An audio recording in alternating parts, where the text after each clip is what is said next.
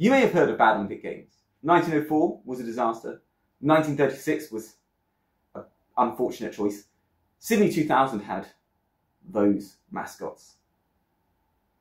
But to find the true icon of bad Olympics, the worst run of the worst run games in history, we have to go to St. Louis in 1904. And I know that sounds like a clickbait header, but trust me, these are monstrous. So originally, these games were destined for Chicago, but St. Louis bullied and threatened the Olympic Committee until they got it moved to coincide with their World Fair, the Louisiana Purchase Exhibition. I am so sorry, we're not going to try that again. All of the mistakes of Paris in 1900 were repeated, and worse somehow. And what's better is there were a few new disasters sprinkled on top. A delicious racist cherry on top of a disastrous cupcake. The first and most glaring issue of these games is that 80% of competitors were from the USA. Another 10% were from Canada. The rest of the world was represented by very, very few competitors. And unsurprisingly, the US won 248 out of 285 medals. I mean, this is not the international competition that was intended when the Olympics were established. Again, these games took way too long. 4.5 months is too long for an Olympics.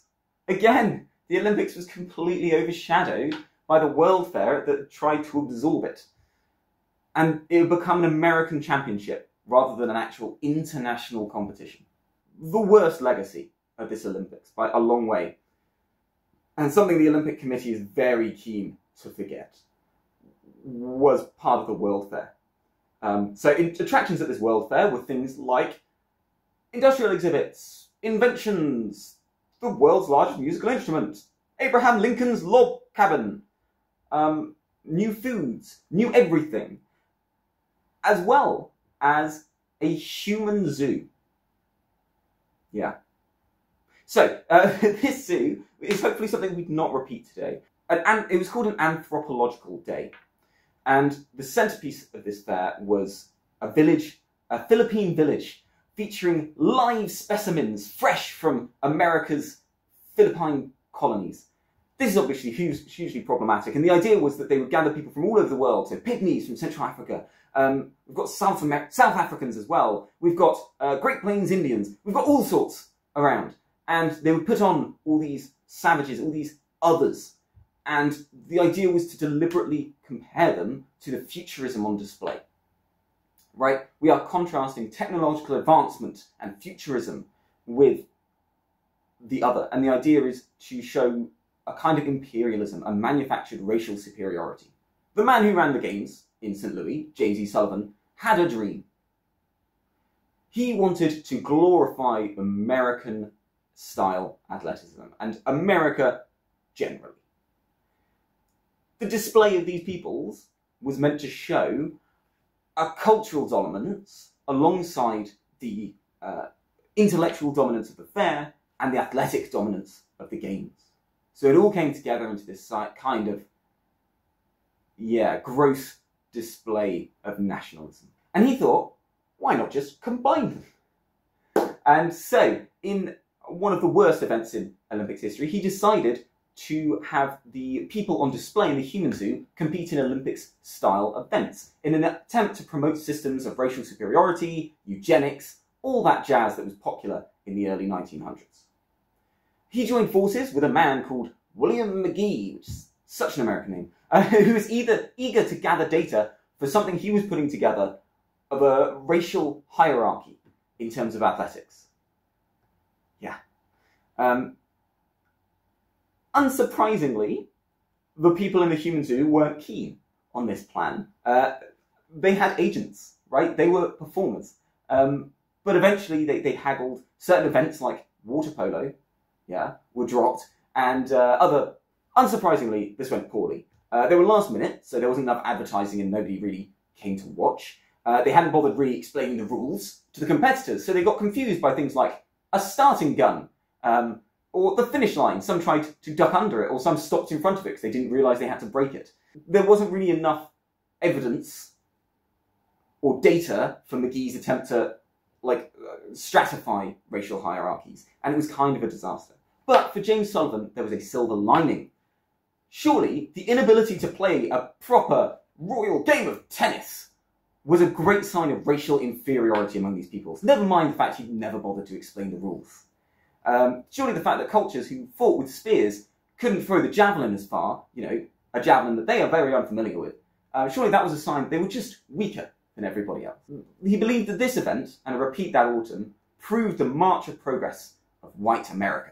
Conveniently, they chose to hand-wave away the fact that an African-American won the 400-metre hurdles, and that two men from the Tswana people, from the south of Africa, were working the fair and decided to join in on the marathon on a whim and came 5th and 12th, despite the fact that one of them was chased by a dog for an extra couple of miles. As disastrous and proudly racist as these Olympics were, there were still some positives to come from this. It was the first game to bother with gold, silver and bronze medals and establish that tradition. And more importantly, the marathon held here has gone down in infamy as one of the worst events, but potentially funniest marathons of all time. We've already talked about the two Tswana people, the first black Africans to compete at the Olympics, even if they weren't initially meant to be there. But there were more surprises along the way. For one thing, they hadn't bothered to put any water stations up apart from at the halfway mark, so you had to run 13 miles to get some water. This was another of James Sullivan's mad theories, testing the limits of human endurance without water. The course was a mess, with really brutal hills and inches of dust on the roads.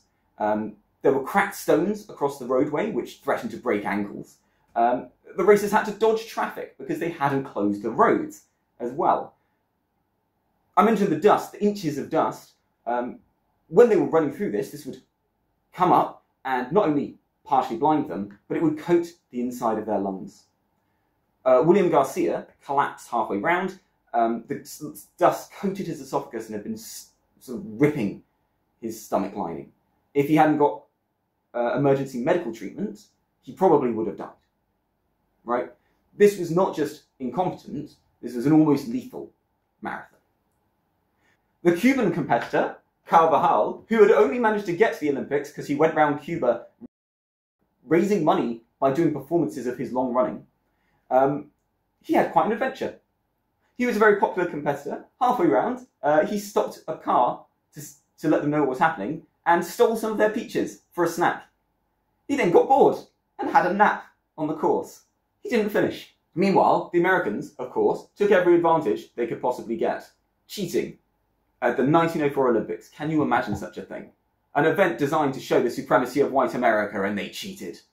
The first to cross the line, a man named Laws, he took on a car for 11 miles of the trip, and if someone hadn't pointed out, he probably would have claimed that medal. The next man, Hicks, the one who ended up getting the gold medal, he suffered from cramps about halfway through because no one gave him any food or water for the 26-mile run. And so he was given a drink of egg whites and brandy, as you do, but also strychnine, which is usually used for rat poison, but is also, at the time, was used as an upper, a drug to keep you going when nothing else will. It then took him another dose of this, and a bit more brandy, and he started hallucinating. He walked most of the last few miles, and didn't actually cross the line himself. He seemed to not really register what was going on in the crowd around him and got confused, and his coaches carried him the last few metres and just put a gold medal around his neck. Yeah, quite appropriate that the world's most disastrous Olympics had the world's most disastrous marathon as well. If you thought that was interesting, please do give me a like and subscribe. It's why I do it. I'm an addict for those likes. And why not try out one of my other videos?